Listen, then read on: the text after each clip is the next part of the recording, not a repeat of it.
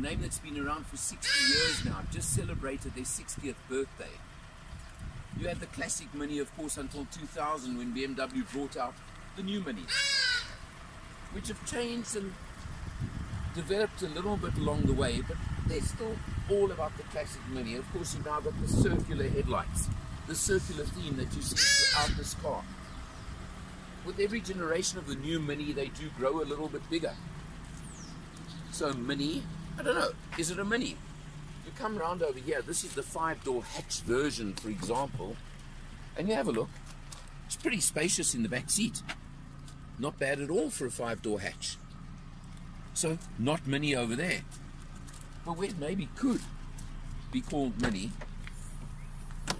is in the boot, which I'm afraid is rather mini and rather small. You have got a nice useful area below here as well. Nice secure area there, because of course you don't have spare wheels with run flat tires, but boot space is a bit limited. And then of course on the latest generation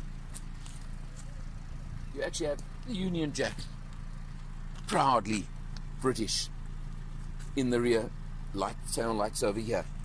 The one we're driving is the Cooper S version, as you see there, and also very clearly designated by the twin pipes in the center over there to tell you it is a Cooper S. What does Cooper S mean in Mini talk?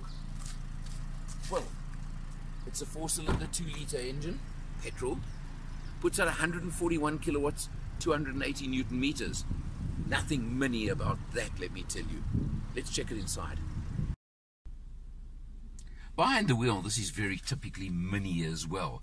The circular theme that comes throughout the cabin, everywhere, from the instrumentation in front of the driver, and talking about the instrumentation in front of me. We've done 368 kilometers on this test, averaging 7.2 litres per 100. That's an interesting figure, and let me just spend a moment on that, because I did a pure freeway cruise at the beginning of the test, and managed to do that at 6 litres per 100 exactly. It was just over 100 kilometers, cruising at the speed limit, really trying to be a little bit careful. Then I've done commuting duty and playing with this little button down here, and I'm jumping to it right now. The typical Mini toggle switches over here, including the stop start for the engine, but this one here, that when I click upwards, tells me I'm going into sport mode and sport displays. And let me tell you, you hit that button, it gives you a kick up the rear end. It definitely feels like there's a little bit of extra oomph, shall I call it. And there's definitely a little bit more grunt go, and it holds gear ratios a little bit longer. Talk about gear ratios, 7-speed automatic transmission, very smooth, very relaxed, everything nice about it. Really works well. So you've got those switches over there, as I mentioned. You've got your dual zone aircon, and of course you've got the Mini infotainment screen over here with your controller down between the front seats down here, where you've got you can of course just toggle it like that, or you can press that button for menu, and there you go on here to the menu. Now I've got to comment on the test car, because Minis are customizable. Many have proudly proclaimed it's very difficult to get 2 Minis exactly the same, because it's the options list where everything comes in. And well, if it was me, I'm toggling through, as you can see, there's one thing I would be putting onto my Mini, and that is navigation on the screen. And I find it a bit strange that it doesn't have, I know a lot of people are saying Android Auto or Apple CarPlay you don't need. I'm still of the school I'd like to have. The other thing that I think is sadly missing on this test car is you've got rear park distance control, but come on, today where's a rear camera? It is definitely an option, I know that, could be easily spec'd on the car. I would be spec'ing it on mine, that's for sure. What this particular car does have, of course, is the dual sunroofs above us over here, with manual shutter, but electric operation on the roof itself if you want to open it for the front section over there.